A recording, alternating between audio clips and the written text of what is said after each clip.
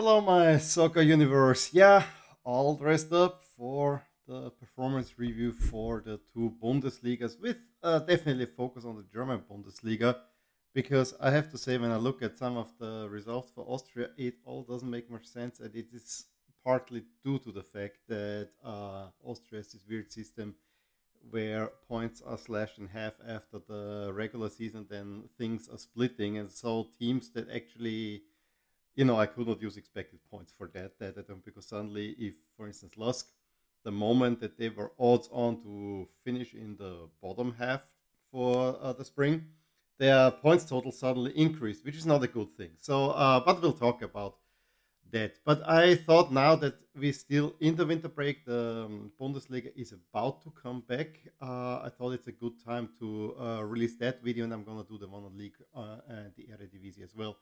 For Austria, we won't have another another video, another game happening until February. Although winter is not that harsh at the moment, at least here, but it's very rainy. But snow is gonna come.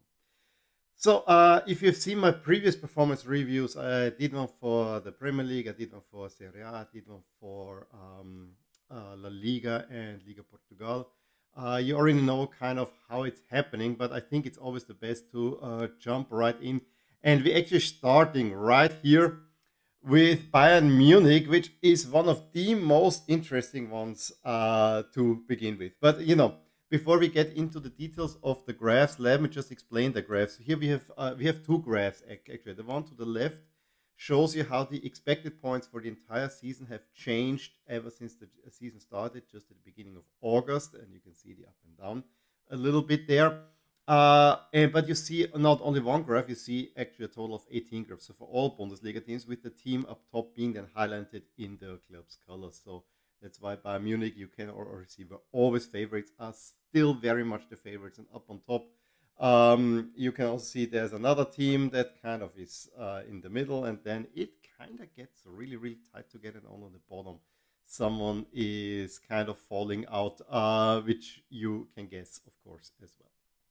So yeah, let's talk about the graph for Bayern Munich. Let's look at the expected points because it really shows a super interesting pattern. We have it going up, coming down, going up, going down, going up again. And if you look at it, at the beginning of the season has been a steady up and with one loss right before the international break. Then there's a long stretch. Then after the international break, it goes up again.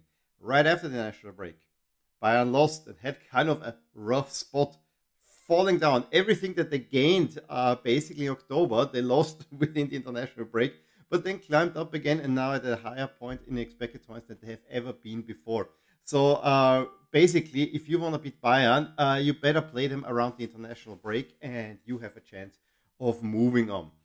It's not as much reflected in the change of ratings, and again, these ratings are only relative to the other teams, because that's how I computed, and I have made a note in the back of my head. Maybe for the next season I should do overall ratings and then just extract the ones for the each league. But work in progress, and I need to have time for that. Basically, I would need to take a 1 week vacation. Yes, I am on a 1 week vacation, but I have still other things that I want to do. But you see that Bayern's rating has been steadily going up. Yes, a little bit up and down, but overall has been going up, and they have been separating themselves from the pack. One of the bigger losers was, of course, Leipzig, and you can really see how there was the occasional up and down, but overall it's all downward trending. Dortmund, on the other hand, and also not too surprising. Remember, at the beginning of the season, I think Bayern did not perform well in the first game. Might have even lost the first game. And Dortmund suddenly were really good. Then they lose, and now it has been a similar up and down like Bayern, but instead of Bayern, where it always goes up, Dortmund rather stayed steady, and their rating actually is dropping. And especially the later drops here, October, November, really reflect also that the Champions League form was not all that great. I think another very interesting was Wolfsburg, who had an excellent start to the season, and were even odds on to maybe finish third or fourth by mid-September, and then a huge drop-off. It has been going downward ever since. And it is especially obvious in the ratings where, yes, there's also Champions League a little bit in there, but it has suddenly there's a huge drop off. Frankfurt is almost the opposite. Remember, if you've been following the Bundesliga, Frankfurt couldn't win a game. They just drew a lot, but suddenly they win and then they draw it again. But now they're picking up the pace. And maybe the break for them came at a very inopportune moment because you see just the last few games in December how Frankfurt is suddenly spiking up and could potentially challenge for a Champions League spot again. I also want to show you Leverkusen, the up and down of there, which is typically Leverkusen in the last few years. And then I think the last one that's interesting, Gladbach, where most of the season went actually quite all right. They were rather steady. And then just after the last international break, all hell break loose. You had big losses to Köln. You had a big home loss to Freiburg. These are the first two where it goes down that they really lost it. Maybe a little glimmer of hope there. So yeah, that is it for the German teams that I wanted to highlight. Of course, I will leave you now with all the other graphs. You get about 10 seconds for each of the graphs to enjoy. I'll show you the previous ones as that I've shown you now briefly and commented on as well. But I think it's quite interesting to look at these as well. And after the montage, we'll talk about Austria and how their things are going.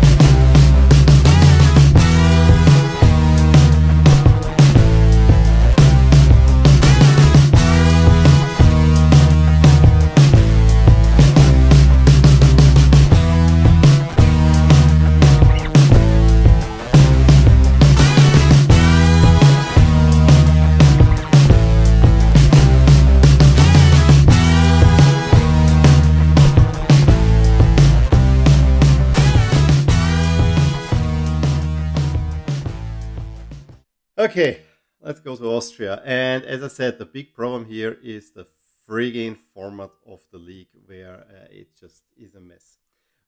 With splitting points in half and so on and so forth. So therefore, expected points don't really work. rating is one that will work, and that will be the main driver here on the left. We'll start with Red Bull Salzburg. And on the right, I said that the best other thing I have is expected goal difference, which is not a great measure, but I don't know how I could do it better in Austria. Maybe make separate standings for overall performance, whatever. I have to think about this. This is something for the next season, but performance-wise, it's a teeny bit of a mess, I gotta say. If we look at the graph, so to the left you have the rating, we see that Salzburg had such a great start, up, and only at the end, so November, it kind of, the results went down, and you can see it also in the expected goal difference, where up, when November started, Salzburg was a little bit, they had such a advantage over the rest of the league, they could actually hold off the gas a little bit. And they put all the eggs in the basket in the Champions League, which in the end worked well, but they had a good rest to the season.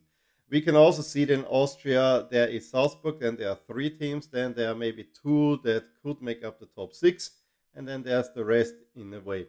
However, it did not really work out all that way. I mean, Rapid Wien normally should be the second best team, is a steady decline. They are the worst losers in the league in terms of rating, also expected points, because they were always meant to be in there, and expected goal difference. Rapid never could get it going. Sturm Graz was at one point really the only challenger to Salzburg, and you can see this at the beginning of October, especially when you look at expected goal difference. They were the only ones there.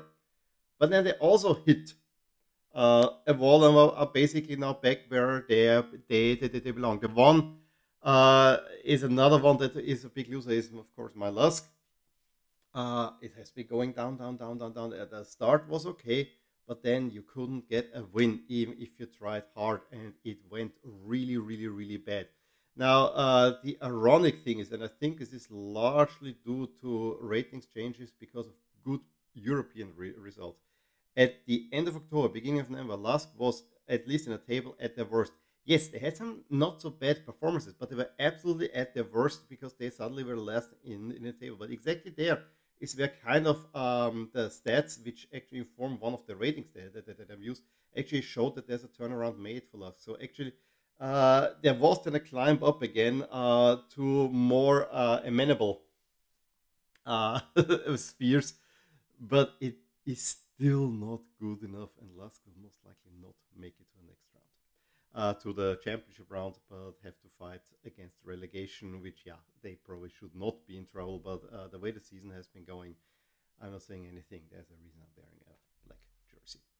So yeah, having said that, a little bit on the top 4 teams in Austria, I mean, there are other interesting ones in there. I leave you now with all the Austrian teams. Again, you have 10 seconds for every team, and I'll meet you at the other end of that montage.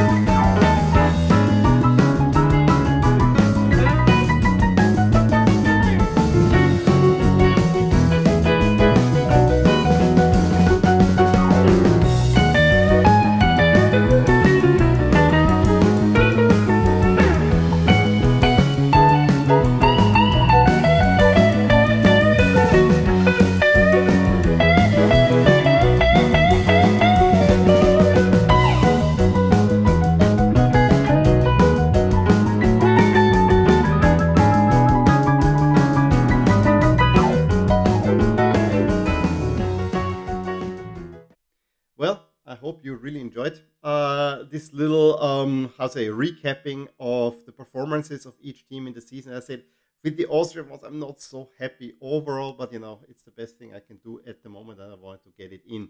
I'm planning to do this maybe somewhere around March again. So, when the Austrian league kicks into the playoff.